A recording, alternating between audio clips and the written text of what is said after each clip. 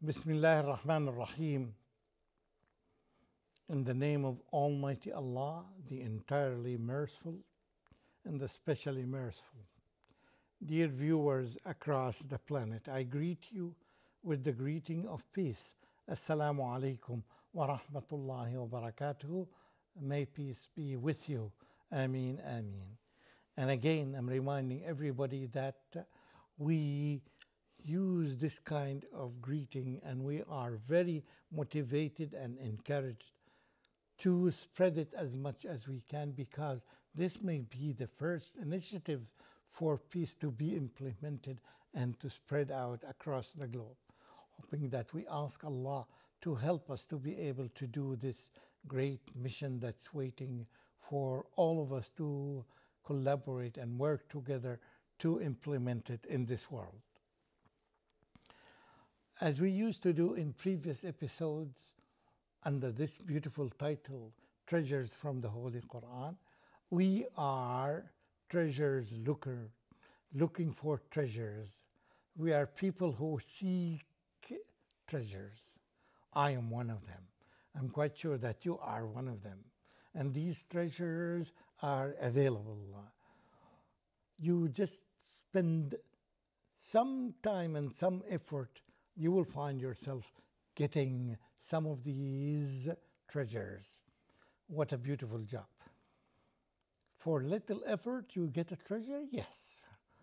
And you are getting it for free? Yes, for free. And alhamdulillah, we encourage everybody to benefit from this. We encourage the person to publicize as much as he or as she can this everywhere in the world, so that people would get as many treasures as they can. They are for free. They are available for every human being. Take as much as you can. Don't deprive yourself. We take one verse and we try to explain it, and we said that there is a homework for each one of us. After the end of each episode, you need to get some time for yourself to do some research, to be more accurate, to get extra credit, in other words, because you already learned the lesson. The more you spread these lessons correctly among other humans, the more you are rewarded by Allah. And each one is selfish to get as many rewards as he or she can, and they are available for everyone. This is one of our goals in this program. I'm sure you share us with this program. This is ayah number 77. Ayah number 77 in the same chapter that says, Surah Al-Qasas, chapter of the stories, chapter number 28. Again, verse number 77, chapter number 28. Allah subhanahu wa ta'ala said, with all these things around us, with all these resources and sources around us, with all these thousands, if not more than thousands, million courses and millions of books available of us, each one is trying to direct people and attract people's attention to their content. Where should we go? Where is our focus? There's a lot of temptations and a lot of issues are mentioned, are spreading out and filling the world around us. Where should our focus be? Somebody would ask this question, and you'll find the answer here in this verse, number 77, chapter number 28. أعوذ بالله من الشيطان الرجيم وابتغ فيما آتاك الله الدار الآخرة ولا تنس نصيبك من الدنيا وأحسن كما أحسن الله إليك ولا تبغ الفساد في الأرض إن الله لا يحب المفسدين. This can roughly be translated as, but seek with that wealth which Allah has bestowed on you, the home of the hereafter. And forget not your portion of lawful enjoyment in this world. And do good as Allah has been good to you, and seek not mischief in the land. Verily, Allah likes not the mufsideen, those who commit great crimes and sins, and oppressors and tyrants, mischief makers and corrupters. Don't be like them. It's a lot of benefits, a lot of chunks that can be focused on here, at least 4. And I'll begin with the last one. And this theme, you will find it throughout the entire Quran, if not throughout all the holy books, the previous holy books. But Allah subhanahu wa ta'ala, we are thankful to Him.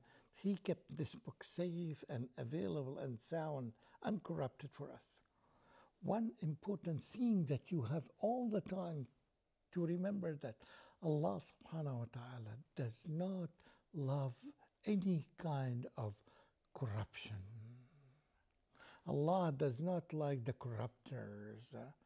Allah does not like those who corrupt the world, who corrupt their relationship with Almighty Allah on the top, who corrupt their relationship with the humans, who corrupt the systems that are available in this world that helps humans, those who are oppressors and tyrant, who always want to take the best and leave the rest for others. All these forms and kinds of corruption, you find this theme is spreading across the entire Quran, from cover to cover. Allah is against all these types of corruption in any fields and in any area. Allah does not like it. Whether it's individual or communal or global, Allah subhanahu wa ta'ala does not like it. Because if corruption spreads, it corrupts the relationship, even the corruption of your own self. When you corrupt the way that Allah created you by getting inputs, different inputs from many other sources other than the main source that Allah created for you. Allah created for a mission and job, and you need to focus on it. وَابْتَغِ فِي مَا آتَاكَ اللَّهُ الدَّارَ الْآخِرَةَ. Everything that you have to target it and direct it towards later life. Because this life that we live is temporary life. It will end sooner or later. I'm quite sure every one of you and every one of us can see this by his own naked eyes. People, the dear ones that we used to love, our parents, our grandparents, our relatives, our neighbors, they passed away, they died. Now they are getting ready for later life. This is the time you invest your time.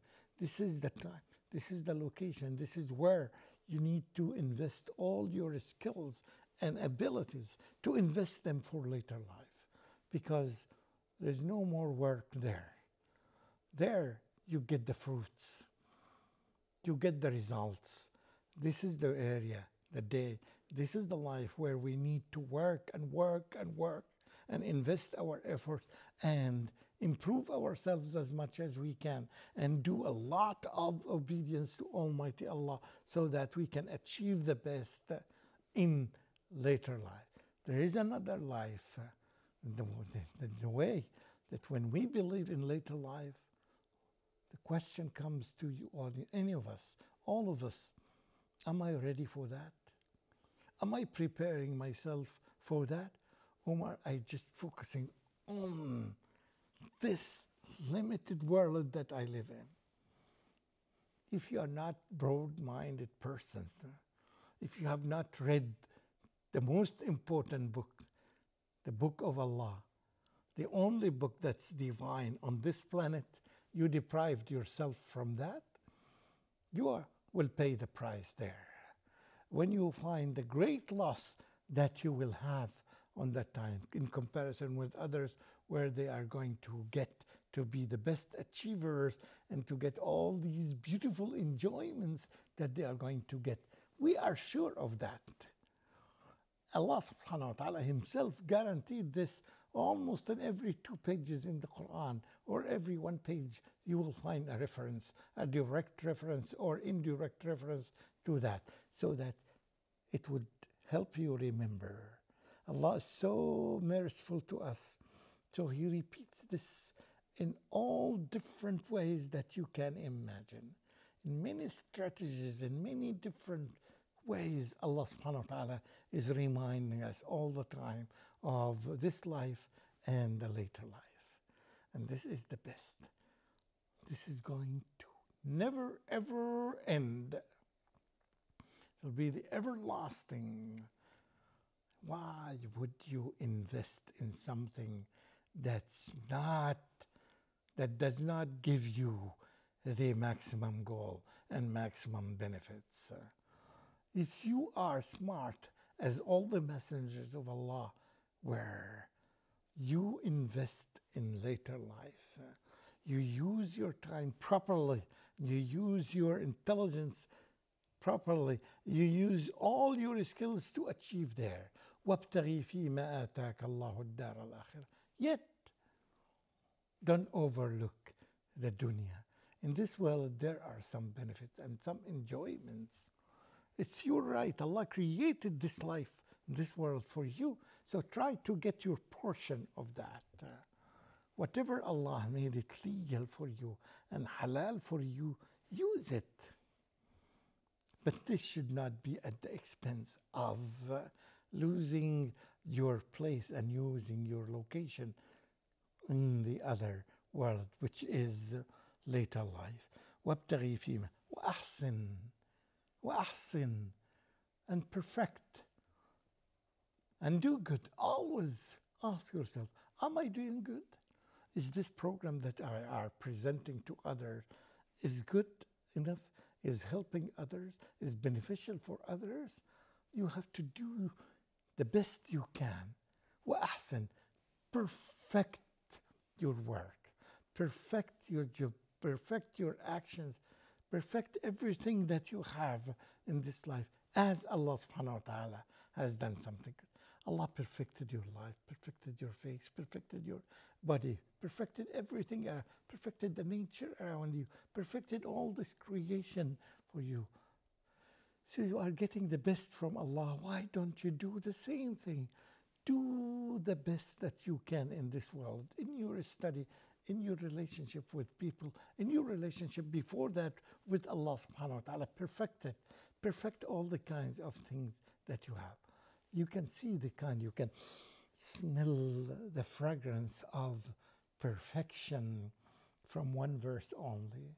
So how about if you read the entire Quran, you feel that this theme of perfection is spreading across the entire Quran.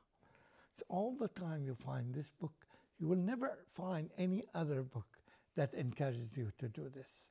And the end of it, it tells you that, remember, if perfection is against corruption, definitely, the one who is perfect would not ever love corruption, to see corruption. You don't like to see corruption because it corrupts the perfection that you are trying to do.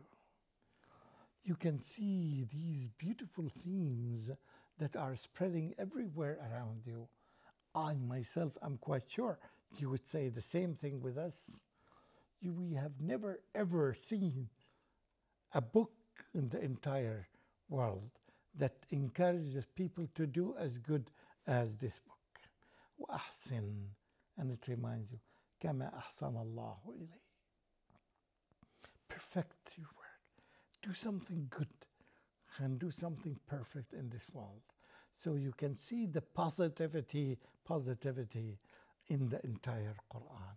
Simply, no other book matches the Quran, simply because this is the book of Allah subhanahu wa ta'ala, the creator of this entire universe. And remember, He is the one who is worthy of being worshipped, who is worthy of being followed, who is worthy of being thanked all the time. And the more you do of this, the more you will find yourself are improving and getting higher and higher and achieving more than others. And I hope that you would be one of those achievers, one of those great achievers that prepare themselves for later life. You are doing great achievement in this world, yet what is in your mind is that is something greater than what average people are doing. You learned this. You learned this from this verse. You learned it from many other verses in the Quran, that Allah asks you to keep away from any source of corruption and any form of corruption. Rather, to perfect and to do something good in your life in all things that you do. Don't look at anything and trivialize it.